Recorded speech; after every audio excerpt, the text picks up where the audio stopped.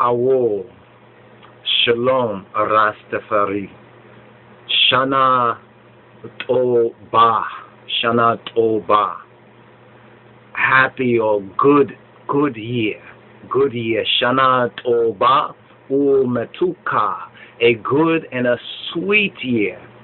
Kativa ve'chatma tova, may you be written and sealed for a good year, as well as le'alter l'chayim atovim u'leshalom, which means may you immediately be inscribed and sealed for a good year and for a good and a peaceful life. These are all some of the traditional greetings or salamtas for this particular fall festival season and this particular Hebraic year, 5772. And we say shalom to all of our brethren and sisterin, and of course our mothers of the faith. Now, we've been touching on some of the elements of this particular fall festival season and the Rosh Hashanah, as well as the fact that more correctly it will be called the Yom Teruah, and it will be called the Zikaron Teruah.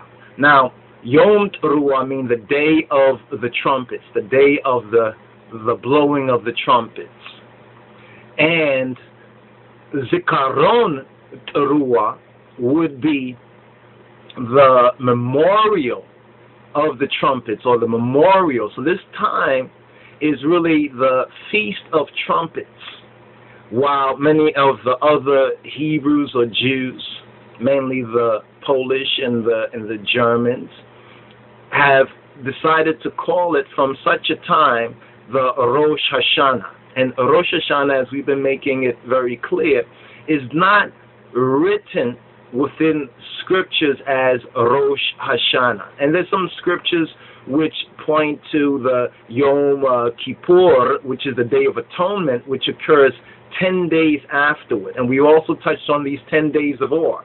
The 10 days of Or are known in the Hebrew, the Ibrayista Kwankwa, as the Yamim Noraim. The Yamim Noraim.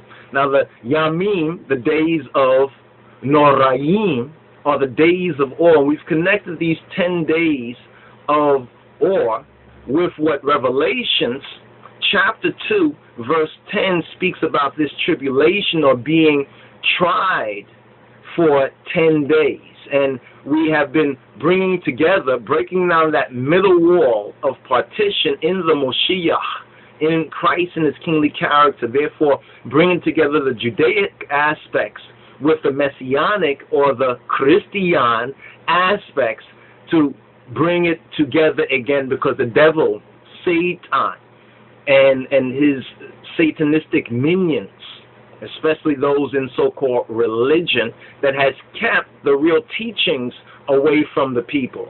And if you have listened and seen our previous video where we actually went into the Yamim or Noraim and went into the scriptures, and we pointed out in Revelation chapter 2 where we touched on 2 of the 7 churches, even explaining what these churches really are and what they signify. They signify certain dispensations.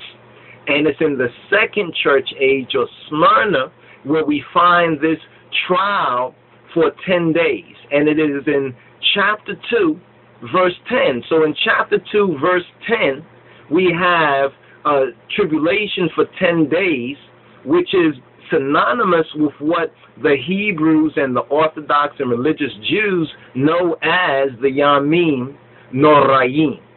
So now, this is not a coincidence.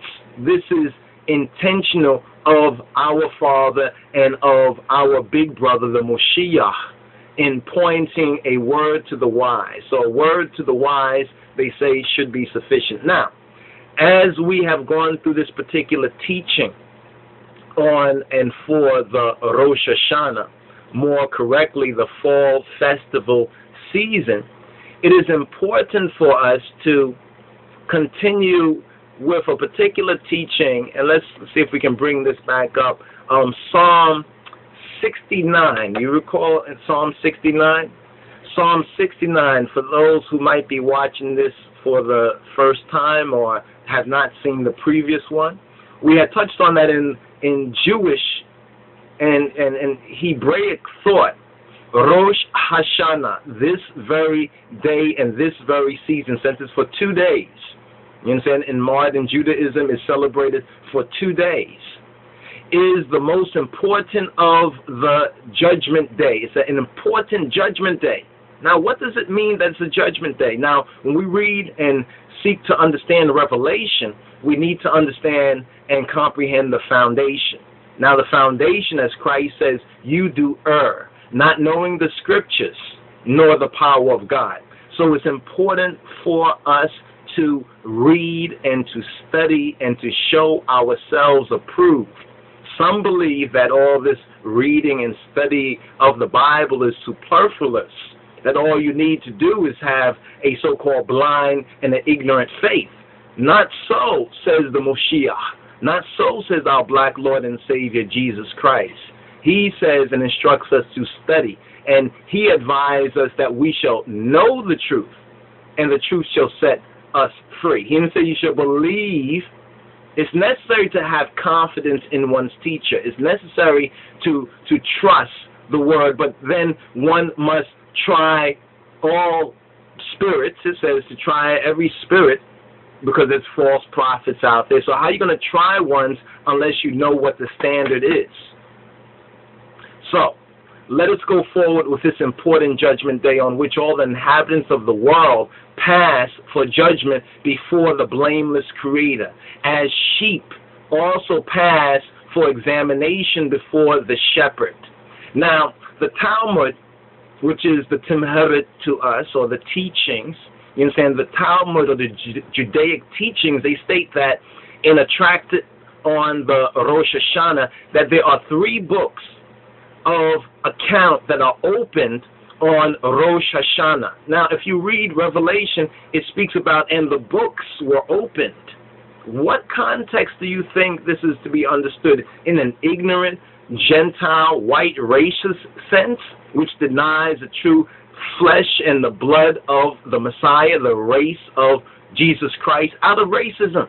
Out of racism, they deny our black Lord and Savior. As they deny the obvious, then how about in the teaching we must study and show ourselves approved, you understand, for ourselves. Now, the books, the 3 books that tracted on Rosh Hashanah says are opened on Rosh Hashanah, on the Day of Trumpets, on the Yom Teruah, on the Zikaron Teruah, which is the very same day. In Leviticus, it's called the Memorial of Trumpets. And in Numbers, we find it as the Day of Trumpets, or the day of the blowing of the trumpet. It does not specifically state the shofar, but it's understood that the shofar is a very important, being the ram's horn that we, in the initial part of this, connected straight out of Egypt with Sobek. If you go to the particular significance of this holy day called Rosh Hashanah and the Festival of Trumpets, the interesting thing you will find, there's many subjects connected with this. One of the subjects that's connected with this particular day is the binding of Yitzhak and the would-be sacrifice of Yitzhak by his father Abraham. That when he was about to sacrifice his son, it is said and written in the narration that an angel, a Melech, stopped him and stayed Father Abraham's hand and pointed his attention to the thicket. And in the thicket, a ram was caught by its horns in the thicket. Now, that's the obvious that you can read in King James. But then when you go to the Hebrew and you go behind the King James, you find that this particular ram is not just called a ram, but it's called Sobek.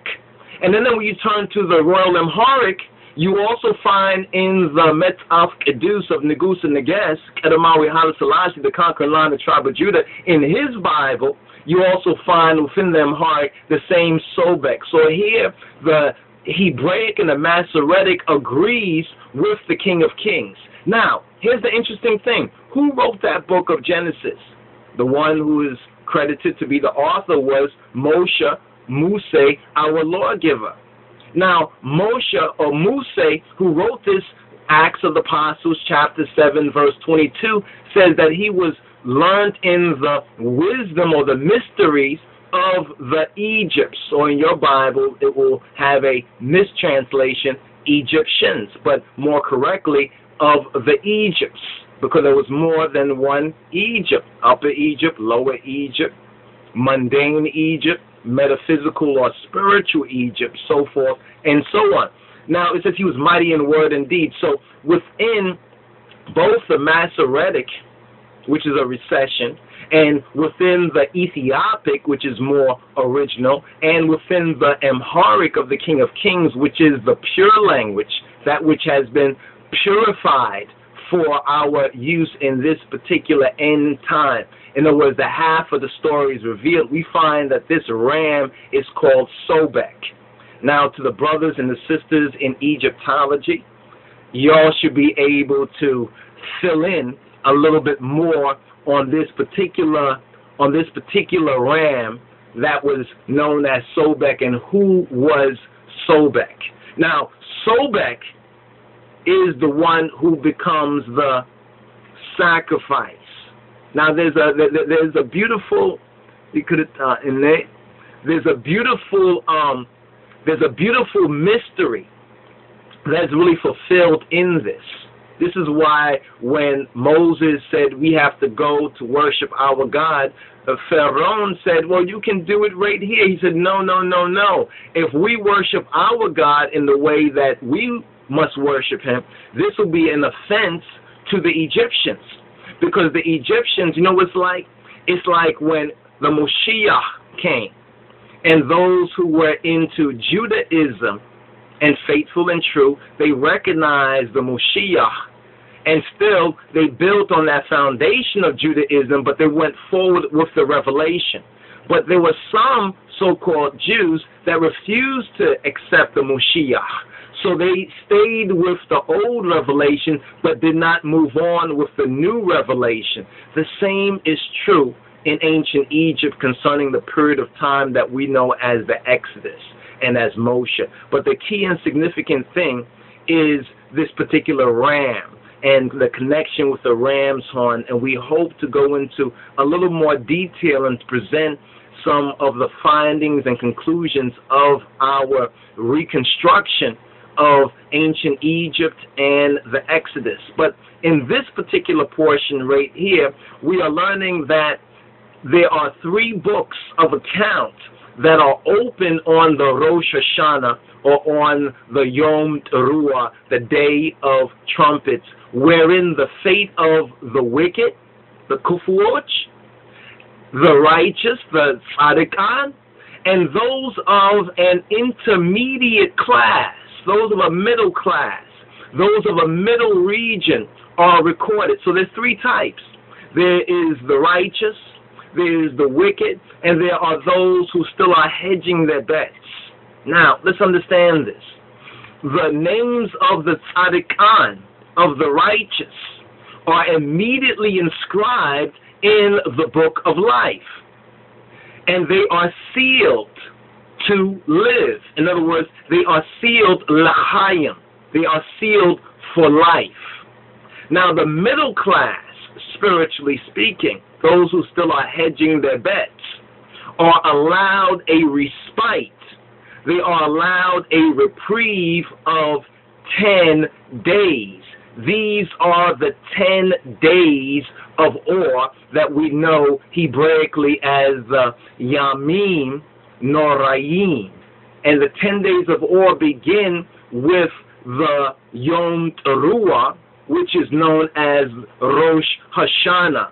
And the 10 days of Or, they end with Yom Kippur. So the middle class or allowed a respite from the judgment and this important time of judgment until Yom Kippur in order to repent and to become righteous. Now, this is all from a Judaic perspective, but if you understand it carefully and correctly, it basically reflects what the Moshiach perfects, you know what I'm saying, within the Brit Chadasha, within the Hadith Kidan. Now, the wicked are to be, quote, blotted out of the book of the living. The wicked, after this 10 days of respite, even they have the opportunity to repent, because Hashem Baruch Hu is not willing that any should perish. You understand? But that all should come to repentance. But the wicked who remain wicked are to be blotted out of the book of the Hiyawan, out of the book of the living, according to Psalm 69. And here is where we had left off a little bit earlier in our teaching, and we want to give ones a little bit of a background. And there's a further building up on this when we connect the zodiacal sign. The zodiacal sign for this time is the sign of the scales. It's a sign of Bamarinya, the Mizan. It's the sign of the balance for Tishrei. And now this is claimed to indicate the scales of judgment, balancing the meritorious and righteous against the wicked acts of the person being judged. So once again, we are getting a word picture out of Egypt from the mishtir, or the mystery, or the wisdom that our brother Moshe, our lawgiver, was learned in and was mighty in word and deed.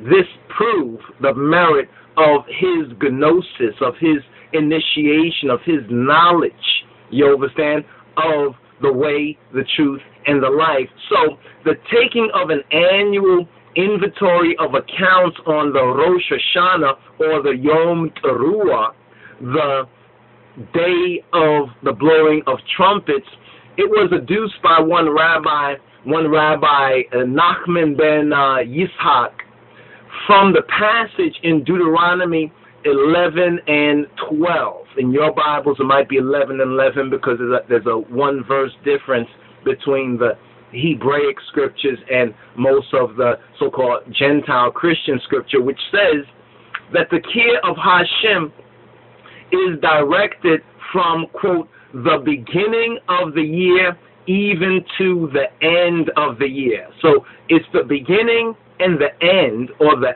end and the beginning of a thing that is holy. Now notice this. We have the Shabbat, that's on the 7th day. And then we have the Ehud, which is the first day. And that first day we gather after spending that 7th day in the remembrance and in the rest, and keeping it set apart and kedus and holy. So we gather on that first day. And this is not just a Christian thing about Sunday. This is when the Gentiles came in and they call Ehud Sunday. But in our language, as we explained already, and we will explain again, it is Ehud, which is related to Ahad, which means first. So the Shabbat is the 7th day. And Sunday, what's called falsely in the Western Gentile sense, a Gentile misunderstanding and mistranslation, is called Sunday because the Gentiles worshiped their false gods of the sun on that day. But Ethiopically and even Hebraically and from ancient times, so-called Sunday wasn't known as Sunday because they knew the sun came out almost each and every day. They called it the first day. So when you count from the first day to the 7th day, Saturday is the Shabbat. So in our Ethiopic Hebraic witness, the Judeo-Christian culture of Holy and Highland Ethiopia, we see them observing the Shabbat, as well as the congregational coming together on the first day of the week.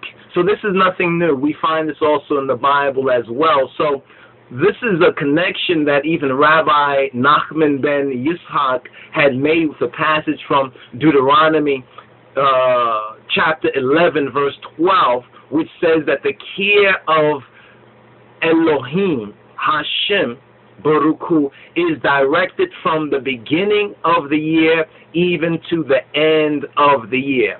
Therefore, the first of Tishrei, the first of the lunar month of Tishrei, it was considered as the beginning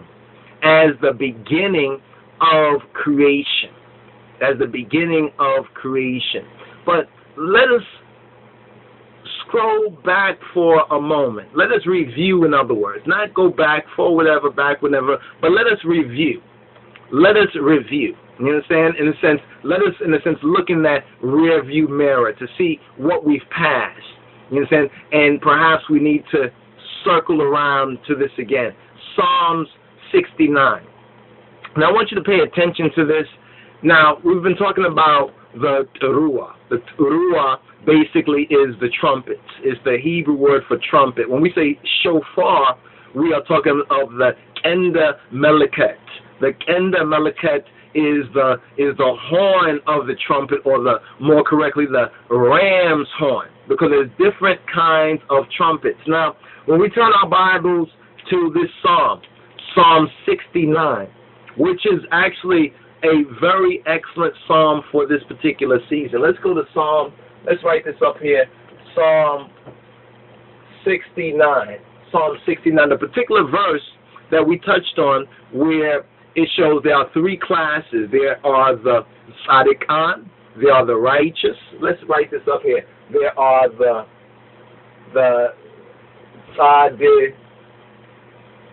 tzaddikan, which is the righteous. Now, remember, we explained this before, but we'll explain this again. For us, in the Moshiach, being messianic, we recognize that the Moshiach is our righteousness. That admitting and having subjective faith or admittance in Moshiach, in our black Lord and Savior Jesus Christ, and keeping His testimony and the law of God is our righteousness. But the key for us is Moshiach. The key is Getachinam Medhanatachin Jesus Christos, is Yeshua HaMoshiach. So the first class is the tzaddikan, right? The tzaddikanit. Now, we should really put the second class are those in the middle. We could call them undecided. We could call them procrastinators. We could call them hedges of bets, hesitators. But let's just call them the middle class, because there's a lot of talk of the middle class. People are trying to preserve the middle class. Then at the bottom, right, the bottom, we have the wicked. You understand? At the bottom, in the lower class, is the wicked. Now, please don't get it twisted with what's going on in the world, although there is a reflection, and sometimes a reflection may be a reversed image, if you understand what we're saying. But the third class is what we'll call the K'Fu Ro Shit. And this equals the wicked. I, as Rastafari, will say, kill, cramp, and paralyze all weak-heart conception. Wipe them out of creation. So the wicked would also be for us as Rastafari, in our Targum as Rastafari, our interpretation is the weak-hearted. You understand? Is the weak-hearted. Now you have the Kufuwoch, the wicked. You have the middle class. Those of the middle class, the middle of the road. You understand? The middle of the road is like they're going to be split. The hypocrites are also the double-minded. We can call these the double-minded. They can see some benefits in being tzaddikan, but not enough for them to be tzaddikan. They can see some benefits in being kufuwoch, but not enough for them to be kufurot. So they hedge their bets, the middle class. Now, what we're learning right here is that Rosh Hashanah, or more correctly, the Yom Teruah, the Feast of Trumpets, which begins the fall festival season with the blowing of the trumpet, with the blowing of the shofar, is an important judgment day. And this judgment day, on it, 3 books are open. You understand? And there's 3 classes of people. And the middle class, see, the righteous, first of all, let's say the righteous. The righteous are immediately inscribed. The righteous are immediately inscribed into the book of life. And this is why one of our traditional greetings, or Hebraic greetings at this time, would be Ketava or Ketaba, where Hatama Toba, which means may you be written and sealed for a good year. And then there is another particular greeting that is given. It's Le'alta L'chayim Tovim Ma'u, or We Le'Shalom, which means in the Hebrew, may you immediately be inscribed and sealed for a good year and for a good and a peaceful life. Now, the link with this is revelation. See, when a Christian who does not understand the foundation, like Christ says, you do err not knowing the scriptures. The only scriptures that were scriptures to the Moshiach, or to Jesus Christ, if you please, in the time of his incarnation, was Torah, was the Nebiim and the Ketubim, and was the Torah. There was not the 4 Gospels. There was not the 13 or so epistles of Hawari Apollos. There was not the book of Revelation or the other epistles of the other disciples turned apostles. None of that existed. That the scriptures, when Christ spoke, when you read Christ in the New Testament and he speaks about scriptures, haven't you read it written? He is not speaking about New Testament. He is speaking about Belui Kidan, or Old Testament. But unfortunately, many of the modern Christians have been deceived by the doctrine of the Nicolaitanes. And we addressed a little bit earlier the Nicolaitanes when we touched on Revelation chapter 2. That Nico in the Greek means to conquer, and Laos mean the laity or the people. But more correctly, Laos mean the unlettered people. The people who were illiterate people, who trusted their priests. And what the priests did in this early church age was give them pictures similar to what happened in ancient Egypt, but the people themselves could not read it for themselves. They could not read the ancient scrolls for themselves, but they trusted their priests as a middleman. And then these priests, the assumption of priesthood, it divided the equal wendemamachinet. It divided the equal brotherhood. And that is Antichrist. Straight up, that is Antichrist. And we touched on that, and there are verses from Christ and from his own witness that proves that it was never his intention to recreate a priesthood on one side and the laity or the unlettered illiterate folks on the other side, and have the priest be as a middleman, as it was in the Old Testament and as it became in Egypt, be a middleman. That was not Christ's intention. So when you read about the Nicolaitanes and the Nicolaitans, and he says the deeds of the Nicolaitans I hate, that the Moshiach hates that. It's something that we ourselves should not get into, that even amongst I and I as Rastafari, as elect Rastafari, we should recognize exactly what Revelation says from the very beginning. And let me remind you, Revelation from the very beginning, it says this in chapter 1 in the salutation of Johannes. It says, grace be to you and peace from him which is and which was and which is to come, and from the 7 spirits which are before his throne, and from Jesus Christ, Yeshua HaMoshiach, who is the faithful witness and the first begotten of the dead, and the prince, or more correctly, the governor of the kings of the earth, to him that loved us and washed us from our sins in his own blood, and hath made us kings and priests. He has made us. He didn't make some of us kings and priests, and the rest of us just regular people, regular folks, but he has made us, after he's washed all of us in his blood. So therefore, all of us are made as a kingdom of the priesthood, as a kingdom of the priesthood, to God, to Ha Elohim, and his Father, our Father, the Father of the house. To him be glory and dominion forever. So this is in first chapter of Revelation, verse 6. Now, when you go to chapter 2 and you get to verse 6, notice this. We go to chapter 2 now and get to verse 6. Hear what in the red letter Bibles, Jesus Christos, our black Lord and Savior, is saying. He says, but this thou hast. In other words, after critiquing this first church after the end of the apostolic age, the church of Ephesus, he says, but this thou hast, that thou hatest the deeds of the Nicolaitanes, which I also hate.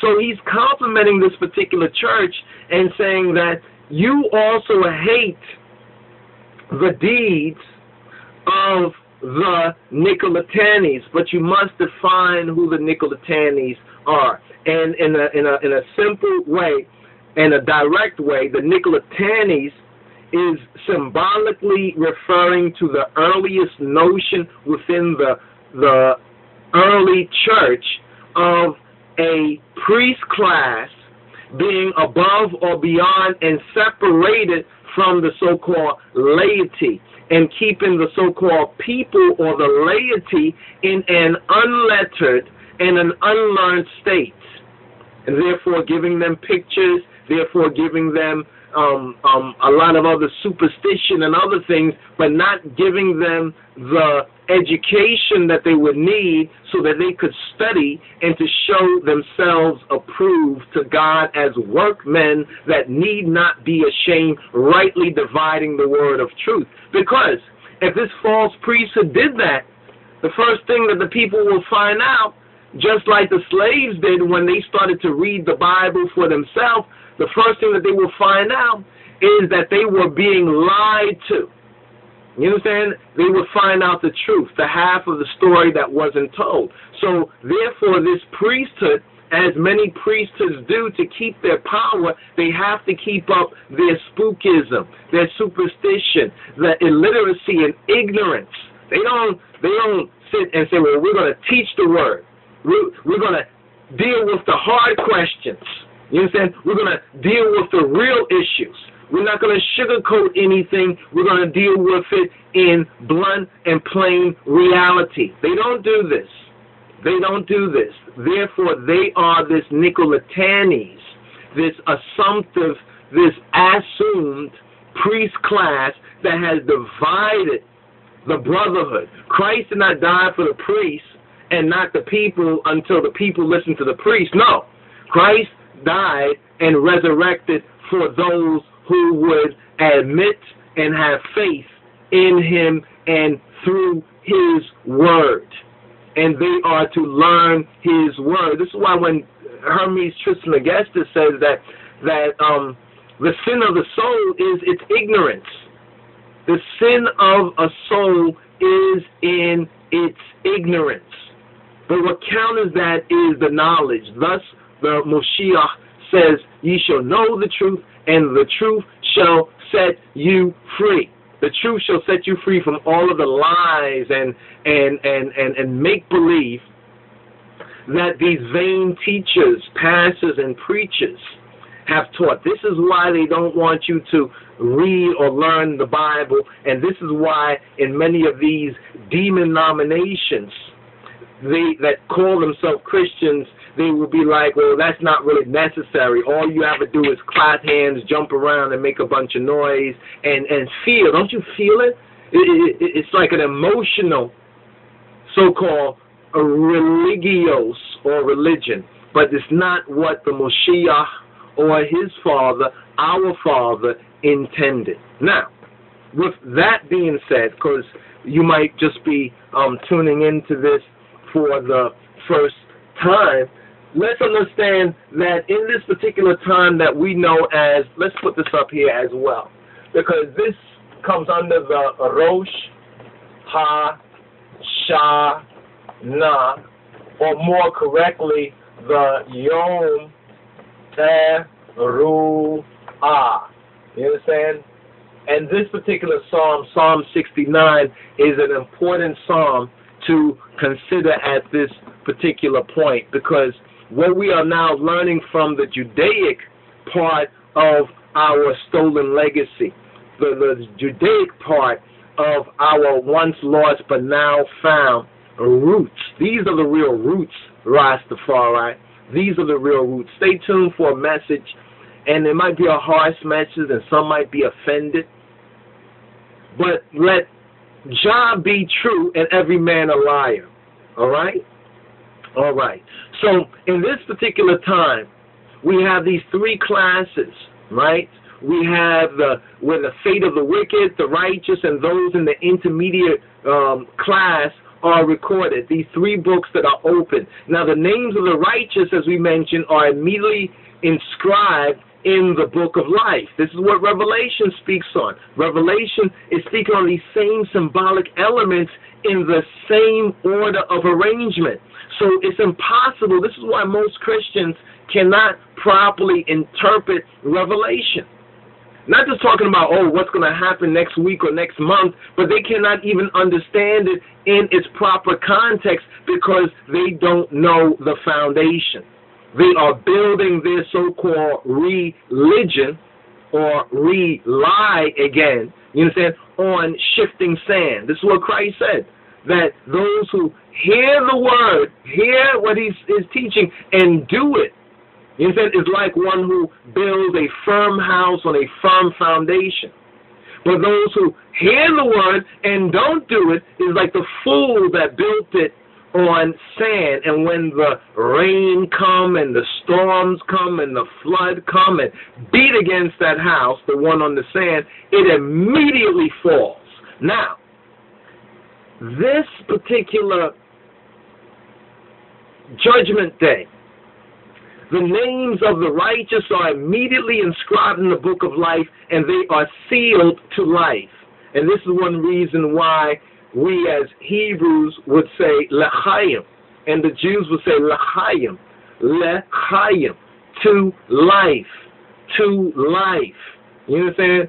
It's not just to say, see, a lot of folks think that they say these things and there's no core meaning. There is a core meaning. There is a core value. You understand? And this is what modern so-called Christianities, you understand, is lacking, a foundation. You understand? And the foundation is in the Jewish. You call it what you want to call it, Hebrew, call it Jewish. In your Bible, Christ himself says that y'all don't know what you're worshiping. We know what we worship, for salvation is of the Jews. This is in your Bible now. I think it's John chapter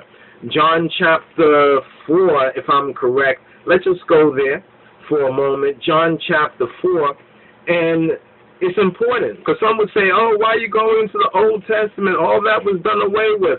That's a lie. That's a lie. They don't know what part was done away with and what part was not done away with. They'll make you believe that everything was done away with. But then whenever they want, they'll go pick and choose. You understand? Some part, like when they want to talk about tithes and the prosperity preachers and the rest of it, they'll go back to Old Testament for that, but not for other things. Notice, that's law too. Here in chapter 4, at verse 22, another 2:2, at verse 2:2, Yeshua, Jesus, or Jesus, if you please, he says, ye worship, ye know not what. We, I, know what we worship, for salvation is of the Jews. And I say to you, that ye know not what you worship, for salvation is of Moa and Besas the Imma Negeda Yehuda. Salvation is of the conquering lion of the tribe of Judah. See Revelation 5:5. And be a witness. Behold, Kedamawi Haila Selassie, Siyuma Exia Negusa Neges Ze Ethiopia. Behold, be a witness. Now, with that being said, what about the middle class? Now, as we had said in the teaching on the Yamim or Noraim, that the middle class are allowed a respite of 10 days. The middle class is given a respite, a time of consideration. These are what's called the days of awe, these 10 days. This is similar to Revelation chapter 2, verse 10. Chapter 2, verse 10, which is talking about the 10 days, like the 10 days of awe between the Day of Trumpets and Yom Kippur and the Day of Atonement. So now the double-minded and the middle class and those who are hedging their spiritual so-called bets, they're given 10 days. 10 days to do what? 10 days to repent. 10 days to have a change of heart and mind, and to become a tzaddikan. In other words, to accept Moshiach, to accept our black Lord and Savior, Jesus Christos, Yehoshua HaMoshiach, to the glory of Negusa Neges, the King of Kings. Now, the wicked, on the other hand, they are blotted out of the book of the living. When that Yom Kippur or that judgment day comes, and when we look in our Psalm 69, verse 28, it says, let them be blotted out of the book of the living and not be written with the righteous. Let them be blotted out of the book of the living. This is interesting because it almost brings to mind that Yahweh, Baruch Hu, in his amazing mercy and his loving kindness, even has them in the book. But here it says that they will be blotted out. How can you be blotted out of something that you wasn't written? It could have said, don't let them be written in the book. But it's saying, let them be blotted out of the book, which gives us the key indication that the names, even the wicked, the names are in the book until this time, Yom Kippur, and if they repent not and become not righteous and accept not the Moshiach, then, or Christ, if you please, Christ in his kingly character, their names are blotted out of the book. So that means the names are there. So you can't blot something out if it's not already there already. If it's blank, it's not even in the book, why would you say blot it out? Why would you blot out a blank space? No, it's blotting out their name. So that means that the Almighty, when it says that He is merciful and He is gracious and His mercy endureth forever, we have to really understand this really, really seriously, because we're living in some dreadful, perilous, pernicious, evil, and wicked times. And see, the righteous, like we say, the church, in order to be triumphant, the church must become militant. And what do you mean by militant? Militant in the truth, not hedging the bets and becoming all, quote, PC-ish, and not becoming so self-righteous that we have no mercy according to the mercy that Yahweh Eloheinu would want us to have. See, their names are written in the book, even the wicked, because their names are going to be blotted out of the book. So how can you blot something out if it wasn't even there to begin with? Just something to consider. See, the blameless Creator has given us the ability to think, the five senses, the feeling, sentiousness, to be sentient beings. But unfortunately, people have become not even animalistic. People have become, and unfortunately, my so-called people, the lost sheep. It was so interesting that this particular time right now, and we didn't think we was going to touch on it, but there's been so many shootings and killings. I'm talking about so-called black folks. And still you got some lost sheep who would say that these are our brothers and sisters. They may be our lost people. They may be the lost sheep of the Beit Israel. That's between the father and his child, or that's between the creator and his creature. But how can we say they are our brothers and sisters when they seek not to do the will of our Father? They are creatures. They are beasts.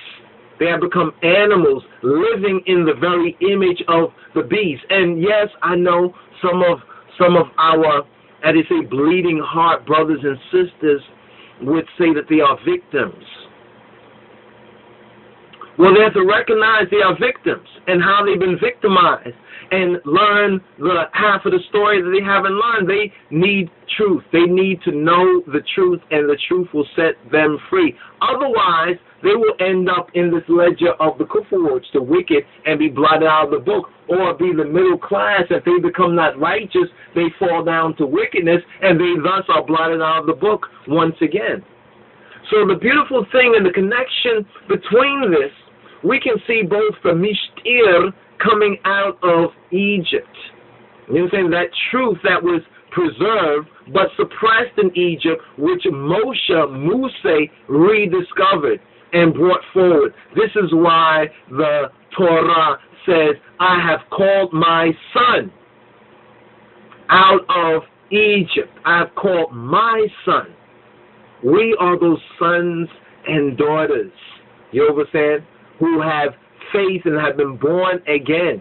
And then we receive this grace of Christ and his kingly character. So we have to understand what a grace and what a blessing. We have done nothing to earn this righteousness or this grace. See, in the grace is like probation. A lot of Christians don't understand this. The grace is like a probation.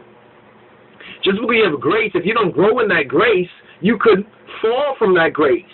If you're not firm and grow and gain roots, you understand, then you are uprooted when the storm or when pressure comes. Just like in the example that the Moshiach, that Christos gave concerning the house built on a solid foundation and the house built on sinking sand and shifting sand. Now, in this particular psalm that I would like to go into what a feat. And we're going to take a brief pause for the chorus, because this is a sabbatical. When we say sabbatical, understand that there are annual Sabbaths. This is a high holy day Sabbath. Shabbat, meaning refraining from work and no work. You understand? No manual labor. And then there is the weekly Shabbat. You understand? And this is what we speak of the seventh day Sabbath. And both of these in the Al-Qidan, in the word agreement or the covenant we keep.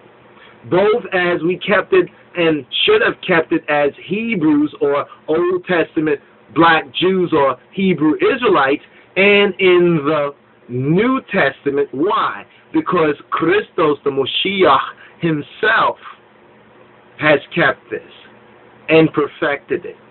So stay tuned for us going into Psalm 69 in the next part of this lecture, reasoning, and special Rosh Hashanah teaching of His Imperial Majesty.